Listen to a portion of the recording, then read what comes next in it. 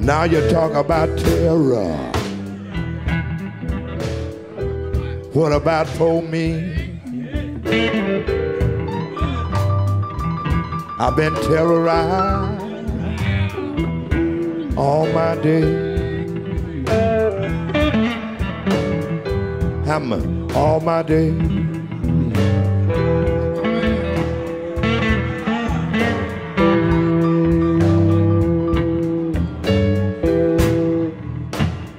There was a decade of popular uprisings from 2010 into the global pandemic in 2020. These uprisings shook the foundations of the global order. They denounced corporate domination, austerity cuts, and demanded economic justice and civil rights. The Occupy Wall Street movement, the Black Lives Matter demonstrations following the execution of George Floyd in 2020 are cases in point.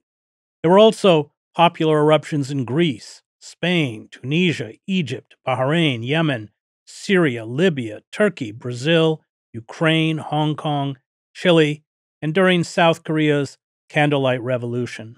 Discredited politicians were driven from office in Greece, Spain, Ukraine, South Korea, Egypt, Chile, and Tunisia.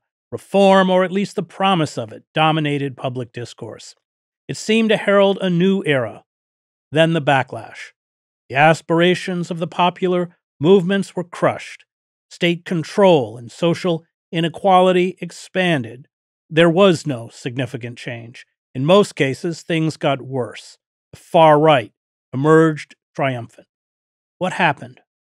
How did a decade of mass protests that seemed to herald democratic openness, an end to state repression, a weakening of the domination of global corporations and financial institutions, and an era of freedom, sputter to an ignominious failure? What went wrong? How did the hated bankers and politicians maintain or regain control? What are the effective tools to rid ourselves of corporate domination? Joining me to discuss the failure of these popular movements and the resurgence of the right wing is Vincent Bevins, former foreign correspondent for the Los Angeles Times and the Washington Post, and the author of If We Burn, The Mass Protest Decade and the Missing Revolution.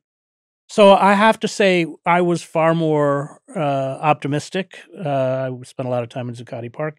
But you're right. It completely, all of the advances that we thought we had made have been at best erased and often rolled back. But let's go back to, as you do in the book, where we were in that moment in history and what happened. Yeah, and so yeah, thank you. I do think that there are some victories, some partial victories, but certainly the moments that were experienced as euphoric victory in so many places around the world tended to end up with something far worse than that's what seemed possible in those moments. So I tried to write a history of the world from 2010 to 2020, built around mass protests that got so large that they either overthrew or fundamentally destabilized existing governments. And this really starts in Tunisia at the end of 2010, which inspires Egypt early in 2011. Egypt, of course, like every other uprising in the book, in the world, has its own particular reasons for taking off. But this inspiration that's coming from a smaller country in North Africa is part of the story. And then Tahrir Square really inspires quite a lot of movements across the rest of the decade. You could, I mean, I call this the mass protest decade. You could easily call it the Tahrir Square decade. You see... This is when the Egyptians occupied Tahrir Square, which is this gigantic square in the center of Cairo, and camped out there, much like the Occupy movement. Yeah, and Occupy movement did that because they were copying Tahrir Square. So there was a protest on January 25th, 2011, aimed at police brutality. Now, the organizers that put together January 25th had not even planned to call for the fall of the government, let alone expected it to see the numbers flow into the streets that would make that possible. Yet, a lot more people come to the streets than expected. And then on January 28th, they really take downtown Cairo. The protest turns into a battle with the police, and the police lose. Now, in that moment, they could perhaps have done a lot of different things. What they do is they take the square, they stay in Tahrir Square for 18 days, and eventually Mubarak is ejected. If you want to look very, very closely at how that ejection happens, it's in a narrow sense, perhaps a military coup, but it is a military coup that can be seen as very progressive compared to what is happening previously, especially if elections are really going to go forward. And so around the world in 2011, you get the not only people taking inspiration from Tahrir Square, but often kind of copying and pasting that tactic. Occupy Wall Street is Adbusters magazine saying we should do Tahrir Square in New York. You get movements in Spain and Greece that are to a greater extent in Spain than in Greece trying to replicate this model. And you get this model inspiring not only activists to act a certain way into the 2010s, but inspiring people like me to view other things later as if they're kind of the same thing, even if national and political circumstances are very different. But I do think the decade, of course, starts with Tunisia, with the self-immolation of Mohamed Bouazizi, but really this mass protest form and this phenomenon comes together in the 18 days in Tahrir Square. Well, you mentioned that when the Egyptians occupied Tahrir Square, they didn't begin with a call for the government. What's interesting about that self-immolation, he was a fruit seller or just had a cart,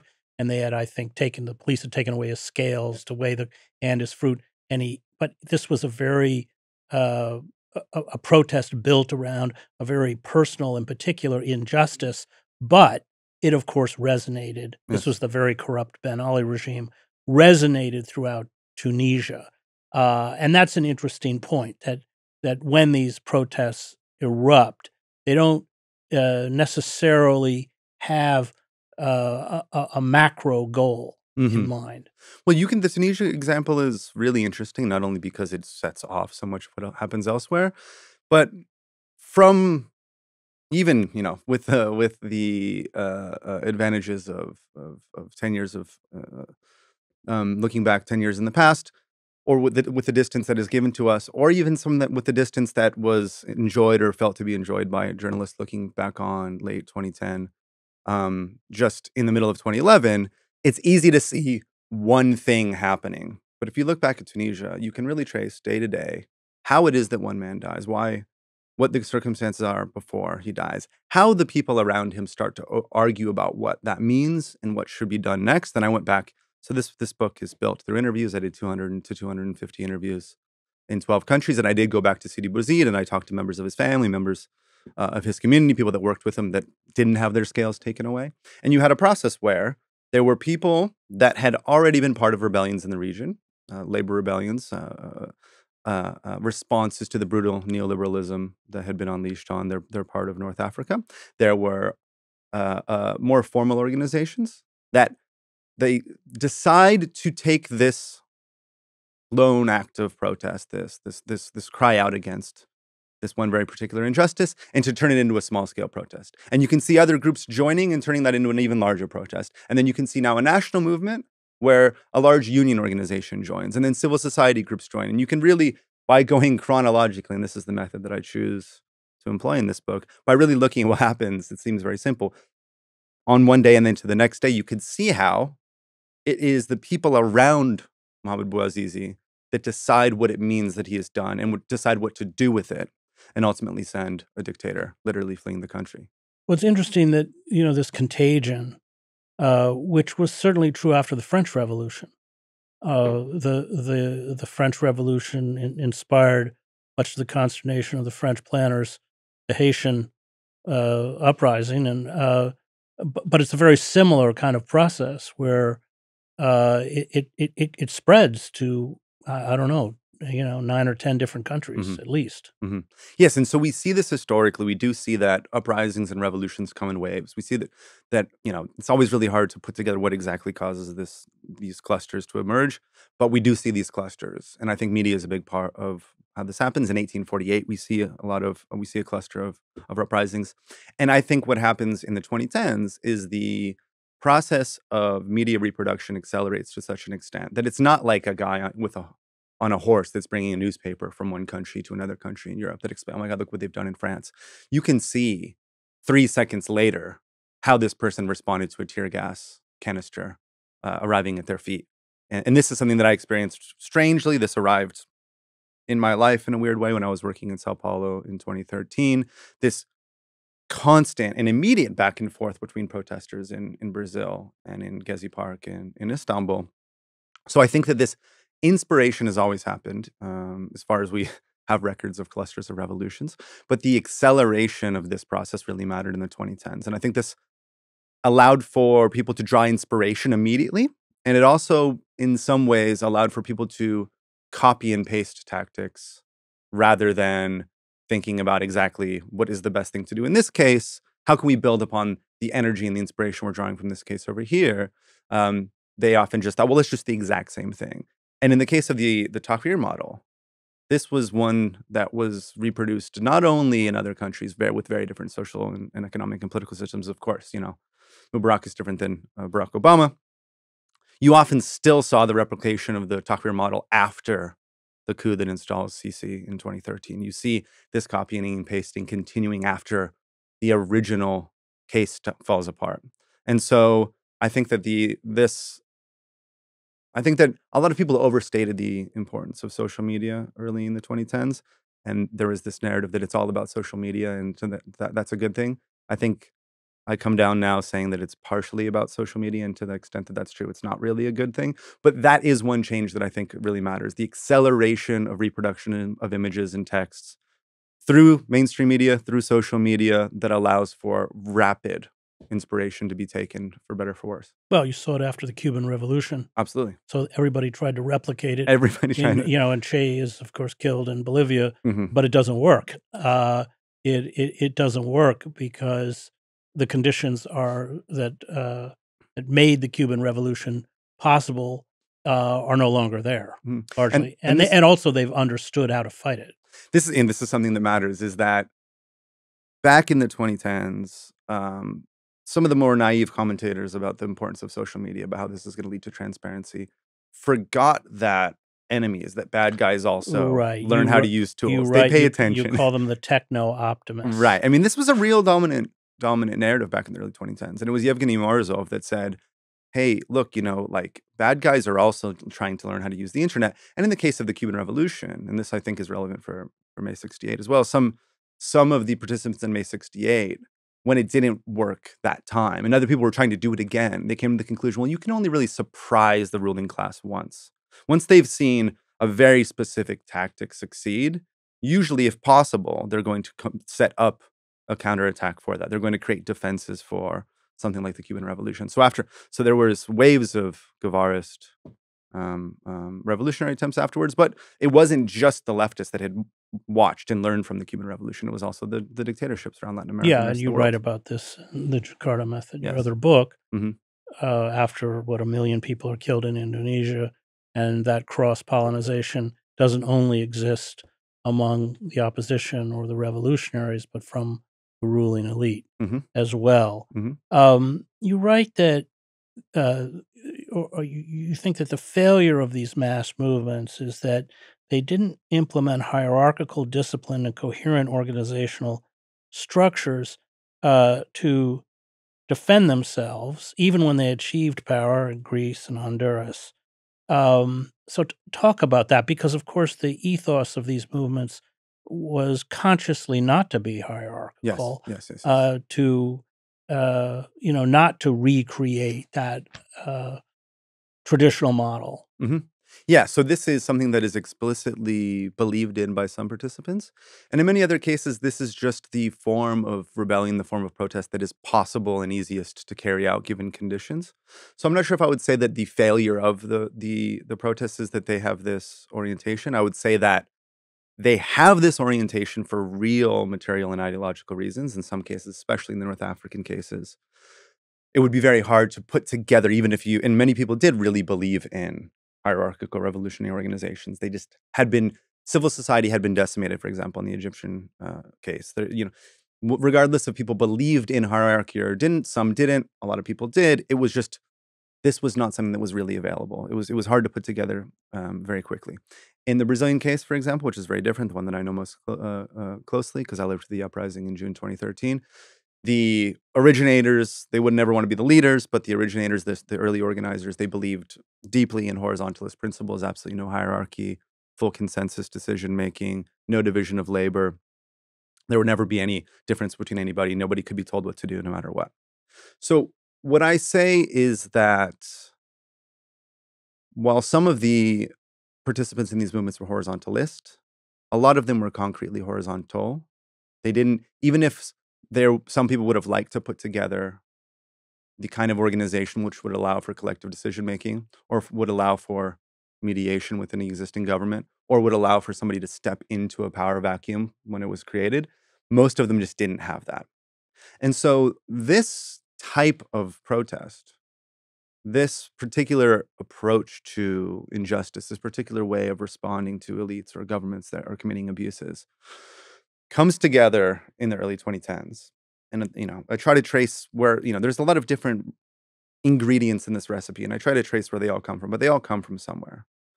But even the people that put them together, largely in the anti-globalization movement or the alter globalization movement, people on the anti-authoritarian left, didn't put them together thinking they were going to overthrow dictators. What happens in the 2010s, especially in Cairo, but starting more specifically in Tunisia, is that this particular recipe, this apparently leaderless, apparently spontaneous, horizontally structured, social media-driven mass protest is far, far more successful than expected at getting people on the streets. Far more people come out than anybody had even hoped for. And so this is, on the one hand, a huge success, and this is a strength, because given the kind of societies that we're living in, having an invitation extended to you that says essentially, no matter who you are, no matter what you believe, as long as you're with us on this one big thing, even in some cases it wasn't even one big thing, as long as you're with this movement in the streets, you're invited. You can participate as an equal with everybody else. You don't have to be in any kind of an organization. You don't have to have thought about this until 5 minutes ago. This is incredibly effective at allowing people to surge into a public square, sometimes stopping a society from existing, or at least stopping the military in many important cases from supporting a leader who's now been discredited. So this particular style of protest generates huge opportunities, unexpected opportunities. And so in that case, I think this concrete horizontality, this lack of hierarchy, whether or not it's intentional, whether or not it's just the state of things, is indeed incredibly successful at creating opportunities. And I think those opportunities come in two very broad shapes. Again, I'm trying to tell the history of a whole decade. That every case is very different, and often people like me made the mistake of thinking they were all the same. But there's two types of opportunities that are made. Either a government is sent packing and there's a power vacuum, there's no one in power, or an existing government is so scared of the streets, an existing government is so afraid of losing power that they're willing to give something. They want to offer some kind of a serious concession or a deep reform to the street movement. So now at this moment, in the moment of the unexpected opportunity, the movement that is very horizontal, leaderless, that has no means for making a collective decision easily, at least maybe would take, not in the short amount of time that is often provided in these moments of opportunity. A protest, it turned out, especially more specifically, a protest of this type, of the particular type that becomes dominant in the 2010s, turns out to be very poorly constituted to entering a power vacuum, very poorly constituted to taking advantage of an opportunity where there's really no government, and then often, to the horror of a lot of the organizers, turned out not even to be able to elaborate in a legible way to the existing elites. In these less pronounced cases where the government's not fled the country, but they want to give the streets something. Brazil is a case like this. Brazil, you have a popular center-left president. Certainly, the original organizers wouldn't want her to be overthrown. Ultimately, she is, indirectly, perhaps because of the mass protests. But she's looking to the streets and saying, okay, what do you want? And even in that moment, it seems impossible for the streets to come up with an answer as to what it is they want. And this is what a leader really cares about, especially a leader that's, a real bad guy. And if there weren't bad guys, there'd be no reason for protests in the first place. A bad guy wants to know, if I give you A, B, C, and D, will I get stability again? And so often in that moment, what you want, or at least historically what has been the decision made, is to ask for A, B, C, D, and E. Maybe you know that if you don't get D and E, that's okay. But if you get A, B, and C, you can, as a union would, credibly promise to the bad guy if we get these things, we'll go back and we'll build back stronger. So in these moments of opportunity, neither thing seemed possible. Entering the power vacuum as a protest or elaborating a set of demands as a very, very horizontally structured protest. And in some cases, it doesn't go so poorly, but in the cases where it does go quite poorly, the very general answer that I have as to how they were not exactly failures, but how they experienced defeats that were worse than they ever expected is that somebody else did take advantage of the opportunity. Well, you're right. The ruling class fills the vacuums, but they do it by rebranding themselves. Mhm. I mean, this is really Obama. Really, the comes out of the Chicago political machine, probably the dirtiest political machine in the country. He wins Advertising Age's Marketer of the Year in 2008. The marketers knew just precisely what he had done. He was a marketer's dream, and so I think the lack of a hierarchical structure, the lack of well-defined demands, and perhaps even the lack of any kind of solid ideological Mhm. foundation made these groups very vulnerable to manipulation, Mhm. which is what happened. Yeah. I found them, at least in the cases that I analyze, vulnerable to co-optation, which is the lighter, the nicest form of the three possibilities. Outright hijacking. So not just like we're going to take your message and dilute it or water it down. Or outright hijacking. Okay, you're on the left, we're on the right now. Or in Where many, was that? Where would that be an example? hijacking. Yeah. Brazil would be one case, I think, and this is a case where the original organizers of the protests, they're a group called the MPL, the Movimento Passe Livre. They're a group of leftists and anarchists. And within 1 week, you get a new group of protesters on the streets that intentionally copies that acronym. They come up with a new group. This is the MBL. And instead of being leftists and anarchists, they're a group of libertarians and right-wing students that are funded by, either have trained with the Koch brothers or have been funded by U.S. think tanks. And they succeed in tricking quite a lot of people into believing that they were actually, they're the same thing as the original protesters, that they're the same people, and then that they're now the leader in a leadership position of the next protest wave. I covered the fall of Ceausescu, Mm. and the Securitate managed to do exactly the same thing. Mm. Hijacked the entire movement. They executed Ceausescu and Elena as fast as they could. Mm. And they did precisely that. Mm-hmm. And then in other cases, you have imperialist counterattack. In other cases, you have the biggest, baddest guy in the neighborhood, or perhaps in the entire global system. I mean, Libya, NATO, Right. uses legitimate complaints about the Gaddafi government, legitimate citizen demands upon their own government as an excuse to launch a regime change operation.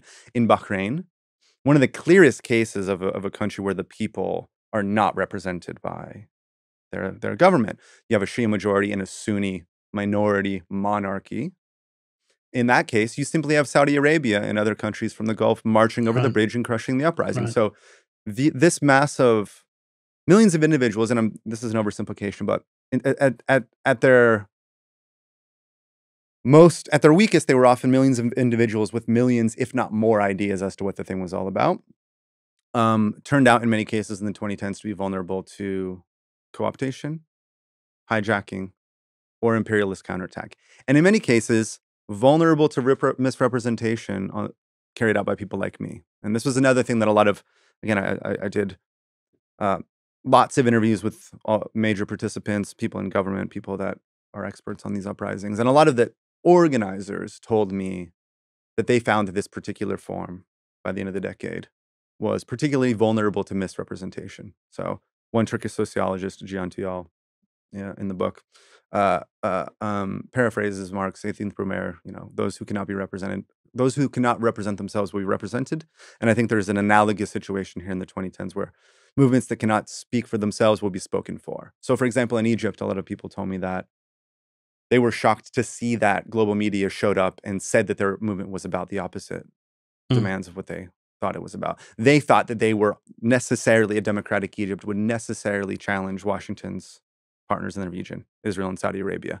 And then you get global media showing up and saying, this country wants to join the West. They want to be in the minor leagues of America. They want to be junior partners of Washington. People that put together January 25th and January 28th in Egypt often came together through a decade of pro-Palestine solidarity and protests against the invasion of Iraq. And then because there is a concrete massive individuals with no one that can say, actually, we're doing this in a way that, Martin Luther King could do. And again, not everybody that supported Martin Luther King in a march was part of some hierarchical organization, but they, by virtue of being there, they were often assenting to him to be able to speak in some way for the movement. And because Egypt often didn't have that, some of the original organizers were horrified to see leaders selected either by CNN or by social media. Some post goes viral, and now that's the person speaking for the movement. Or global media walks around the square and looks for the person that's saying what they want to hear. And now our movement that we fought to build over the last 10 years is being rendered as its opposite. Yeah, that was true with every movement I covered. The international media would come in and define it in their terms, which were often completely, completely ignored the kind of core of the movement or the orientation of the movement. They recreated the movement. I want to ask about Guy Debord, Society of Spectacle, because this is also a kind of very pernicious force within the movement, the playing to the cameras, the creation of spectacle as opposed to organizing. Yeah, and I think this is another thing that this strange slippage really matters. This slippage between a protest into something else. Because when you're at the moment of a protest, and again, my book is only about cases of mass protest that become so big that they become something else. And then, oh, this is great for this particular moment. And oh, there's a whole new set of rules for which there's a game that we're not prepared to play. I find that protest itself is always somehow a communicative action. It's always somehow a media action. That's not to be dismissive of it, but protest as a human activity, as a phenomenon historically, emerges alongside mass media. People didn't do it before mass media existed, and you can see why they wouldn't. You wouldn't go to the square in the center of a nation. Actually, nations didn't exist before mass media either, but you wouldn't go to the square in a capital and demonstrate to just the baker that's actually working on that corner if no one's going to reproduce the images. So to the extent that a protest is communicative, depending on who you're trying to reach, it may be the case that you want to somehow perform. It may be the case that you want to at least demonstrate what we believe in. This is who we are. This is what we believe in. Maybe even to some extent, this is the kind of way that we want to interact in the world that we're wishing to create. But I think this dominant form of protest in the 2010s became so hegemonic, often even seeming as the only natural way to respond to injustice, that sometimes it was forgotten that there's a difference between when communication is the right action to take and when you really need to take away someone's power or put someone else in power. And so, in some cases, you had protests continuing when there wasn't really anyone to protest to, or the protest was continuing even when the person you were speaking to agreed with you and was saying, okay, well, now what do we do?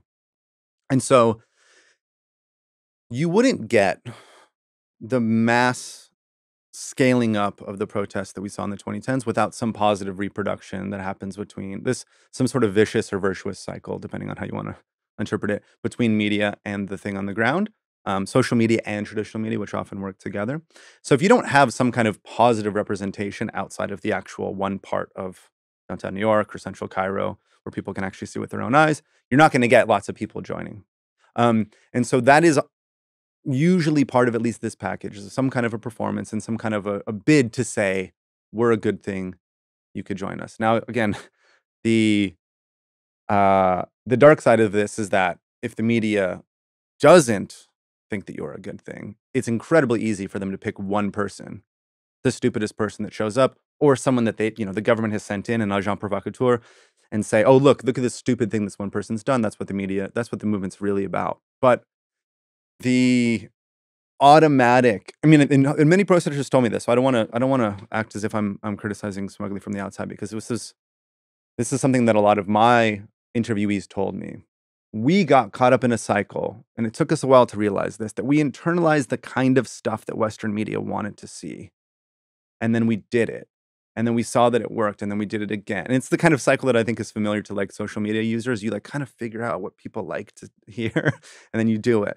And then many of them came to the conclusion by the end of the decade, well, it turned out that what Western media was going to reproduce, was going to give lots of positive coverage, was not the thing that was going to get the concrete results from this or that action that we really needed to help real people in our country. I want to ask about an absence of political theory, which I think characterized many of the movements. I would even argue the Occupy movement, which I was involved in and very supportive of, and how many times they retreat into popular culture, V for vendetta, Oh, right.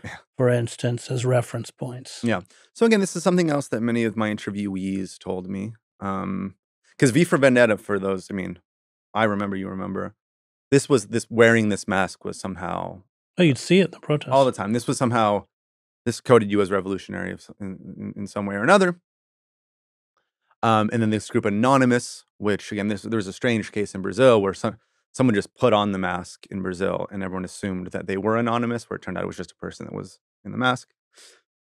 So at the end of the decade, people told me that they had, to some extent, well, people told me two things. We wish that we had three things. I'll do three things. We wish that we had organized better before the eruption because we never saw it coming. But if we had been a little bit more organized before it arrived, we would have done better in this scrum that we hadn't anticipated.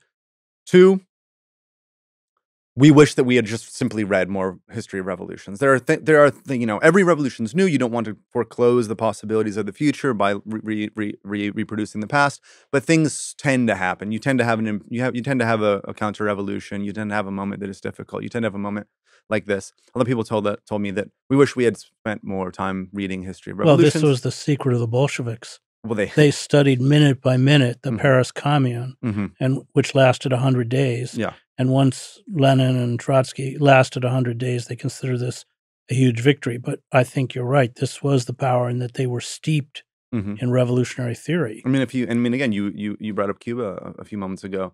Che Guevara was waiting for the Bay of Pigs before 1959. He was waiting for the U.S. counterattack before the victory because he'd been in Guatemala in 1954. With Arbenz, yeah. Yeah, he knew how things go. Right. He knew there's going to be a counterattack, and he'd prepared for it. And so people told me that they wish they had studied more revolutionary history, and many people told me, and this was quite tragic, that we kind of believed in some sense, and many people made these analogies. We kind of believed in this Hollywood idea of, okay, the bad guy falls, and then sort of magically the whole world gets better. Like one guy uses the end of the Lord of the Rings when Sauron, I don't even know how to pronounce that. I only watched it because he told me this, that the evil wizard falls, and then across the land just flowers sprout up from the earth. Or in the case of V for Vendetta, which I watched, if you look at its actual political content, not the movie. I heard that the graphic novel is much more sophisticated, but I rewatched the movie because that was really dominant in the decade.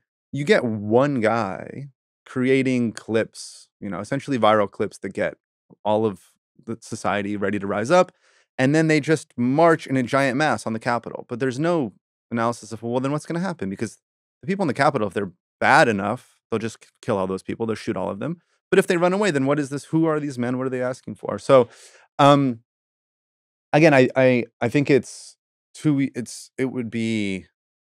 very easy now to act as if that was a mistake. I think what it is that it's the type of response that was possible and that emerged historically.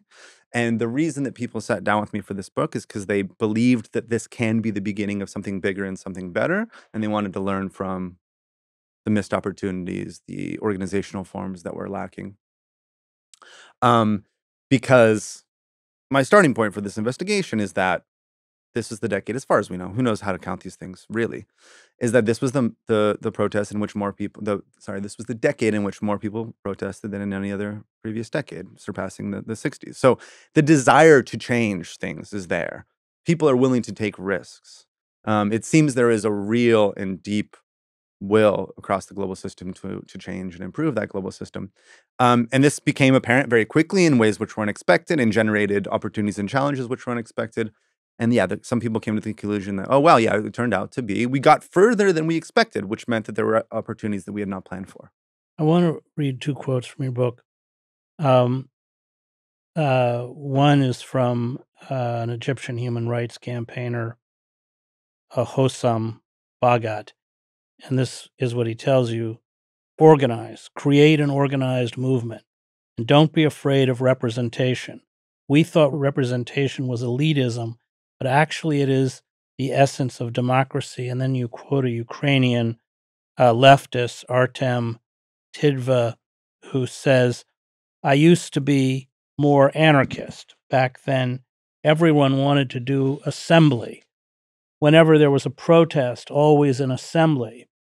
But I think any revolution with no organized labor party will just give more power to economic elites who are already very well organized. I just want to interject before then, because I was in Zuccotti at the beginning, and when they had the assemblies, they worked when they were small.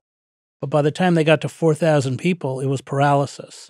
Kropotkin writes about this, actually, caps the number at 150.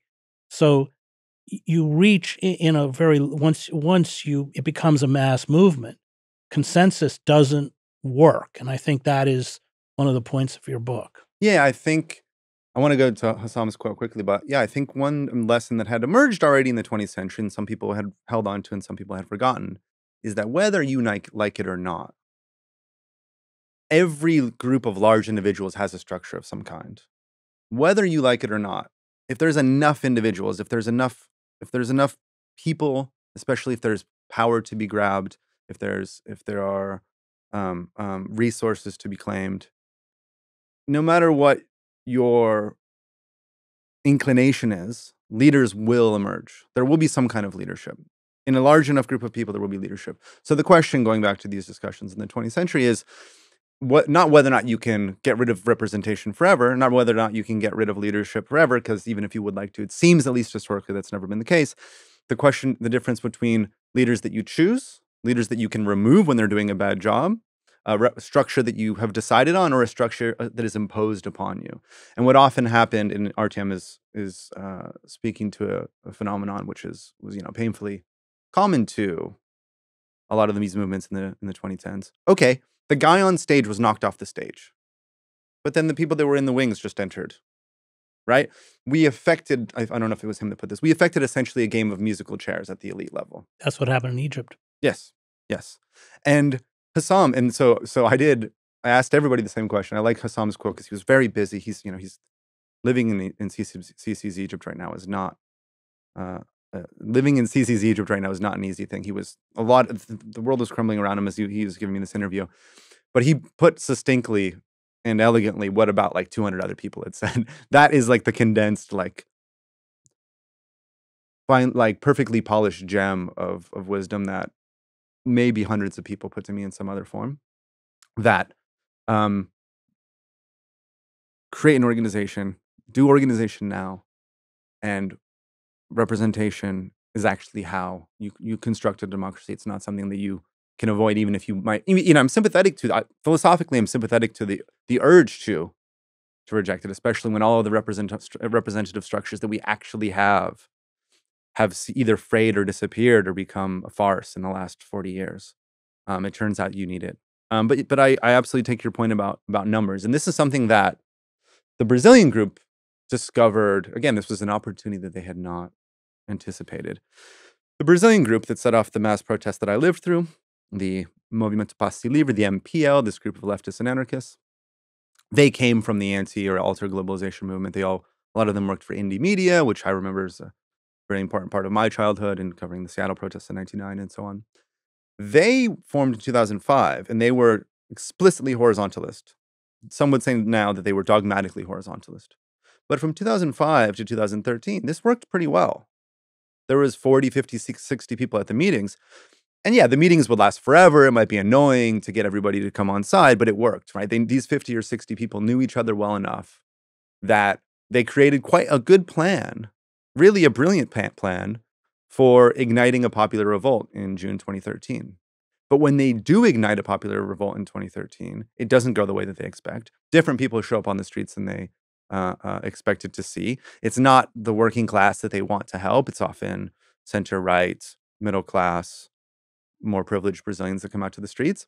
And then a really strange moment confronts them when Brazilians that are inspired by what they've done want to join the group. So they're inundated with recruits. They weren't trying to recruit anybody, But there's all these Brazilians that show up and say, we want to join the free fair movement. We want to be part of your organization.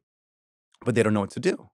Because if you're a group of 40 committed activists that know each other and work out everything through consensus, and you let in 1,000 people, now the movement is just whatever those 1,000 people think it is. However, if you create a kind of a training program, something that, the civil rights organizations of the 50s and 60s, CORE, SNCC, Martin Luther King, would have certainly done, that to them was a betrayal of their horizontalist principles. Somebody said, well, that's a Leninist deviation. We can't do that. We can't create the original organizers and the new people that we're training. So they didn't know what to do. And it exploded sort of the movement. They essentially just went away. They stopped organizing protests and went, eventually were sort of torn apart by not only internal divisions, but by the revolt that they intentionally caused. But it was that question of rapid scaling up in numbers that really called the bluff on their horizontalism, because it worked when there was just them, but when everybody else wanted to join, actually they didn't agree with those people and they didn't want to let them overtake the movement.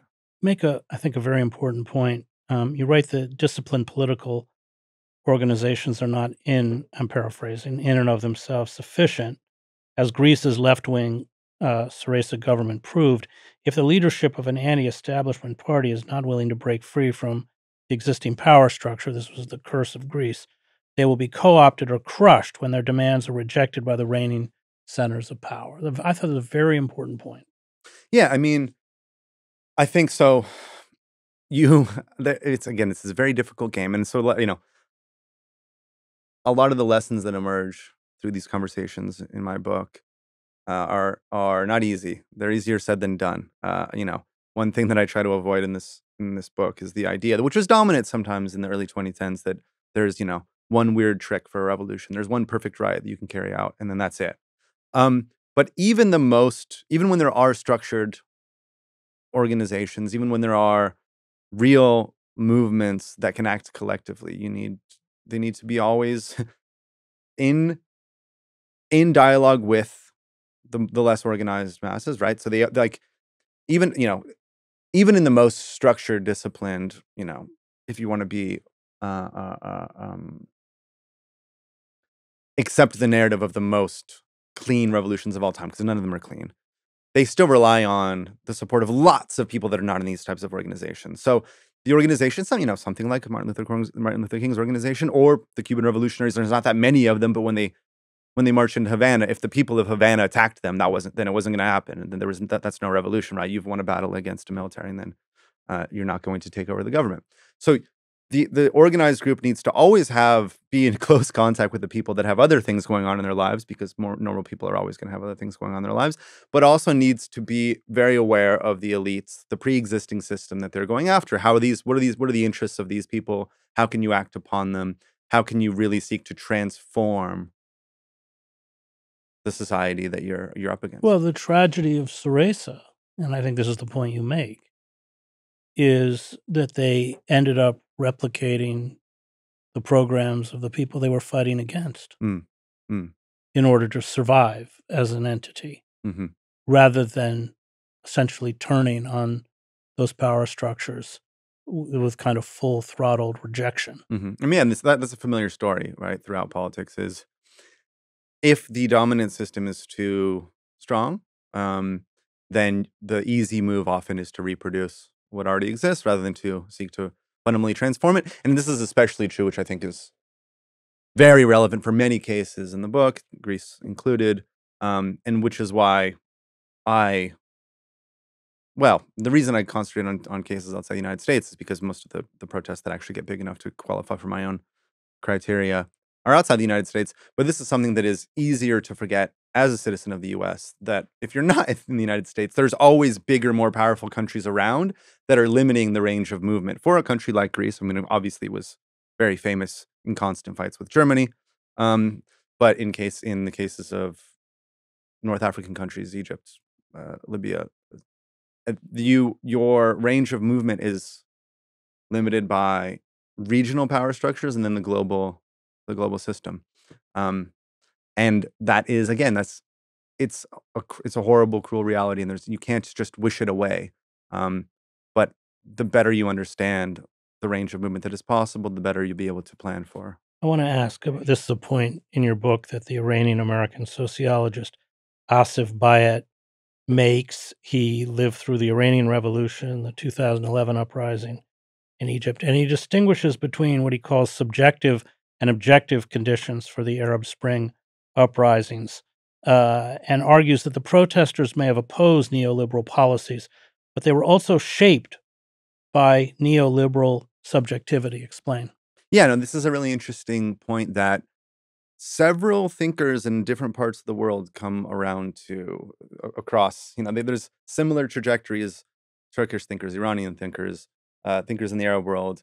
Rodrigo Nunes, this Brazilian philosopher, they're coming to the conclusion that not only were a lot of these movements aimed at neoliberal economic structures, aimed at a particular set of societal conditions that were imposed on them, often from above, with the help of multinational organizations like the IMF and the World Bank. These were also people that had been living in neoliberal societies for decades. And what this meant at the subjective level is living in a society which exhorts everyone, calls upon all of us to think of ourselves as individuals first, to think of ourselves in the extreme case as one man or one woman businesses operating in a market rather than part of a real collective struggle. So often what you get in certain moments is people to make the move to brand themselves on social media rather than to take part in some collective struggle. We are so individualized, these various thinkers would affirm, that it became impossible to even imagine what it really takes to act collectively and overthrow a Well, government. you use I think it's correct. I mean, you say that essentially the imbibing that belief system is de-radicalizing Mhm. the movement. It Mhm. may speak in radical terms, but the way it responds to power Mhm. is shaped Mhm. by the wider society and by neoliberal ideology. Yeah, and this is something as you just quoted, RTM said, and the ruling class is always organized. They're always in concert. Right. This is something that Adam Smith understood back, hundreds of years ago. The ruling class is always organized. So the more individualized the society, the people below are, the more limited they're going to be in taking effective collective action. So a society in which everybody, and social media both, I think, reflects and incentivizes this type of behavior, to think of myself as a brand, an individual firm that is always trying to find my place in the marketplace rather than acting collectively. And Asif Bayat points to the differences between the types of demands that were made in the 2010s versus the types of the revolutionary horizon that would have been obvious to most people in the global south in the second half of the 20th century, which was a collective transformation of the economy along more equal lines, if not socialist or communist lines, a collective transformation of society. And the demands that tended to be elaborated in the 2010s, alongside other more traditional demands, were often more formal. Often the things that rose to the top were things like anti-corruption, things that kind of everyone can agree on, things that are more purely political or even symbolic demands. And again, I forget who put this to me. If you are making two types of demands on elites, and one type of demand is going to take away their money and privileges, and the other type of demand is purely symbolic or cultural, you're going to get the symbolic or cultural one. I want to read to close a quote from your book and have you comment. You say the horizontally structured, digitally coordinated, leaderless mass movement is fundamentally illegible. You cannot gaze upon it or ask it questions or come up with a coherent interpretation based on evidence. You can assemble facts, absolutely, millions of them. You are just not going to be able to use them to construct an authoritative reading. This means that the significance of these events will be imposed upon them from the outside. In order to understand what might happen after any given protest explosion, you must not only pay attention to who is waiting in the wings to fill a power vacuum, you have to pay attention to who has the power to define the uprising itself. I think that's kind of the heart of your argument, and I think you strike at the core of why these movements failed. Yeah, and I mean, I was in the strange position of being called upon to do the second thing. I remember, and this was a very strange experience, not only because people like me had no business trying to define this, I think, fundamentally illegible explosion on the streets of Brazil, But what we were doing essentially was going out and trying to ask as many people as possible, what are you here for? What are you here for? What are you here for?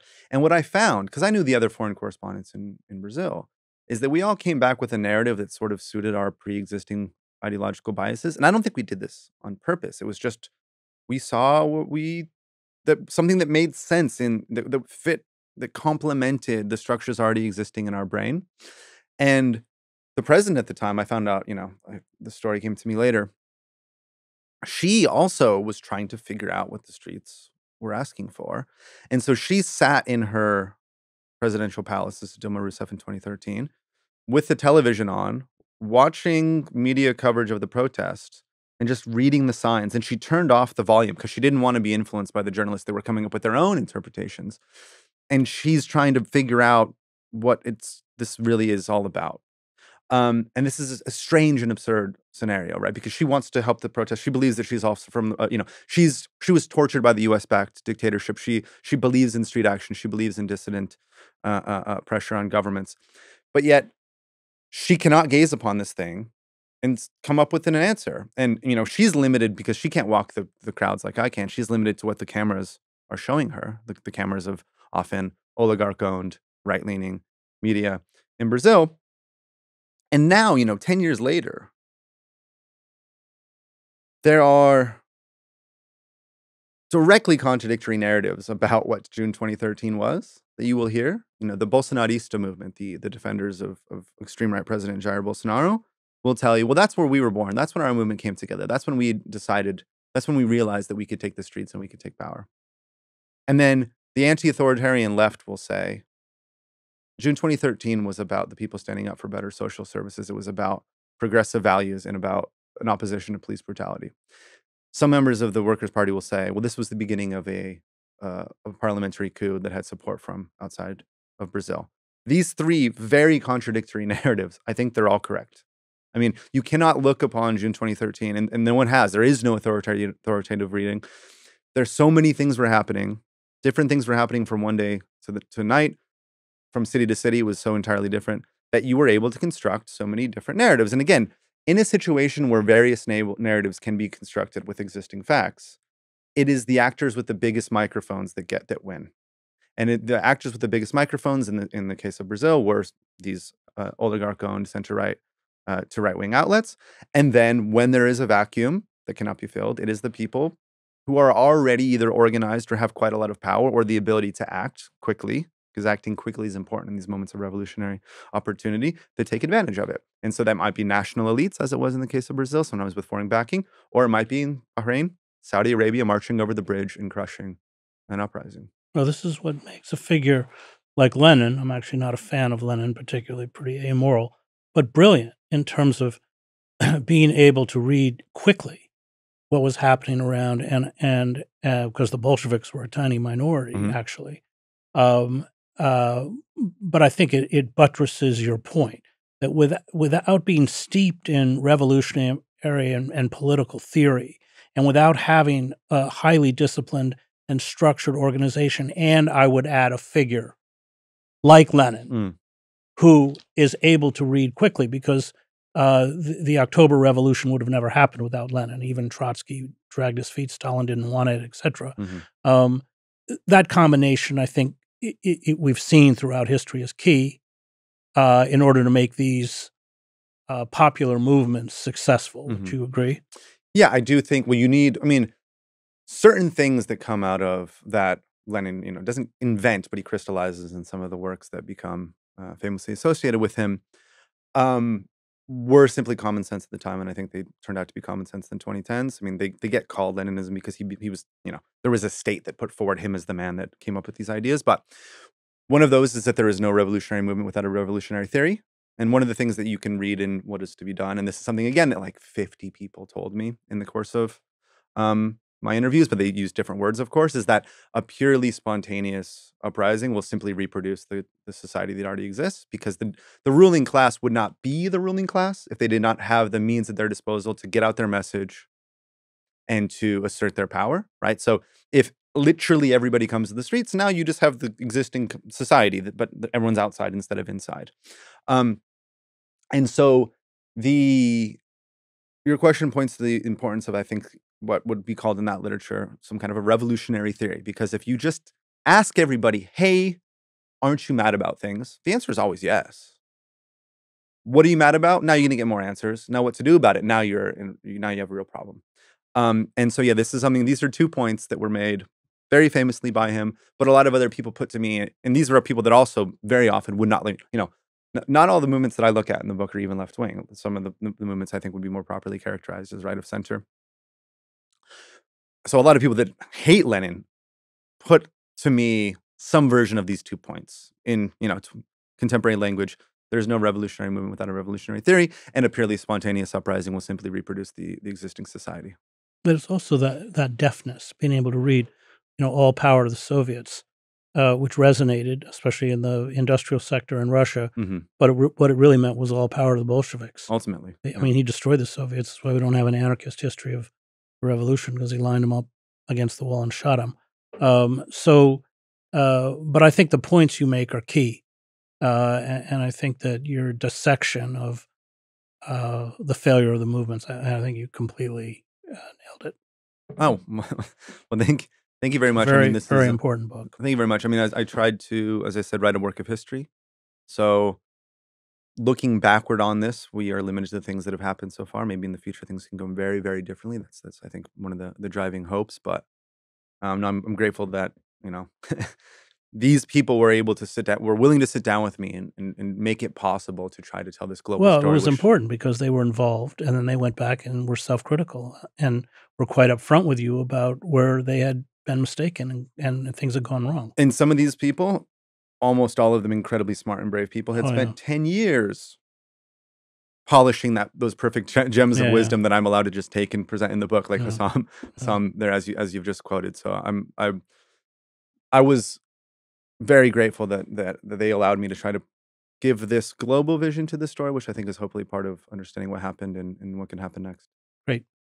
That was Vincent Bevins, author of If We Burn, the Mass Protest Decade and the Missing Revolution. I want to thank the Real News Network and its production team, Cameron Granadino, Adam Coley, David Hebden, and Kayla Rivera. You can find me at chrishedges.substack.com.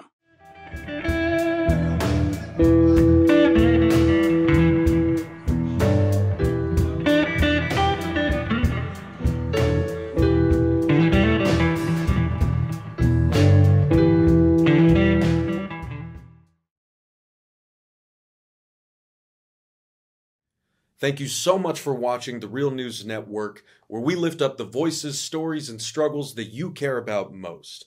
And we need your help to keep doing this work. So please tap your screen now, subscribe, and donate to the Real News Network. Solidarity forever.